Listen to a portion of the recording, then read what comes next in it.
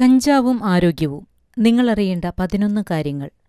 10,000-ഓളം മനുഷ്യർ കഞ്ചാവ് ഉപയോഗിക്കുന്നുണ്ടെന്ന് വിവിധ പഠനങ്ങൾ പറയുന്നു. പുകച്ചു തള്ളുന്നതിനേക്കാൾ ഒരു മരുന്നെന്ന നിലയിലാണ് പൂർവികർ കഞ്ചാവ് ചെടിയെ കണ്ടത്. കഞ്ചാവ് നിയമവിധേയമാക്കാൻ ലോകത്തിന്റെ വിവിധ കോണുകളിൽ പ്രതിഷേധങ്ങൾ തുടരുകയാണ്. കേരളത്തിൽ കഞ്ചാവ് കൂടുതലും ലഹരിയും കുറ്റകൃത്യങ്ങളുമായാണ് ബന്ധിപ്പിച്ച് കണ്ടുവരുന്നത്. സത്യത്തിൽ കഞ്ചാവ് മരുന്നാണോ, മനുഷ്യനെ മയക്കുന്ന ലഹരിയാണോ? അമേരിക്കയിലെ national academics of sciences, engineering and medicines എന്ന സ്ഥാപനം കഞ്ചാവിനെക്കുറിച്ച് കണ്ടെത്തിയ 13 വസ്തുതകൾ. വേദന സംഹാരിയാണ് കഞ്ചാവ്. പഴകിയ വേദനകളെ ശമിപ്പിക്കുമ്പോൾ ഇത് മരുന്നാകും.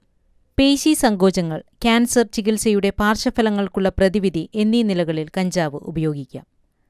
റോഡ് അപകടങ്ങളിൽ കഞ്ചാവ് ഉപയോഗിക്കുന്നവരിൽ കൂടുതലാണ്.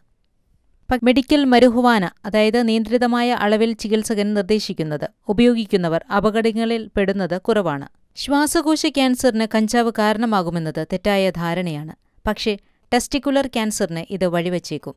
ഹൃദ്രോഗത്തിന് കഞ്ചാവ് ഉപയോഗം കാരണമാകുമെന്ന വാദങ്ങൾ ഇതുവരെ തെളിയിക്കപ്പെട്ടിട്ടില്ല.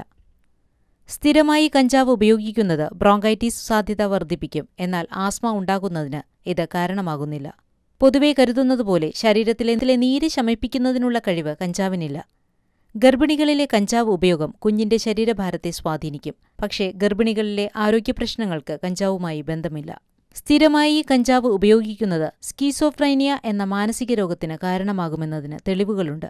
ഡിപ്രഷൻ, സോഷ്യൽ ആങ്സൈറ്റി എന്നിവ വർദ്ധിപ്പിക്കുന്നതിന് കഞ്ചാവിന് പങ്കുണ്ടെന്ന് കണ്ടെത്തിയിട്ടുണ്ട്. കൗമാരക്കാരുടെ പഠന നിലവാരത്തെ കഞ്ചാവ് ഉപയോഗം സഹായിക്കുമെന്ന് തെളിയിക്കാൻ ഇതുവരെ തെളിവുകളില്ല.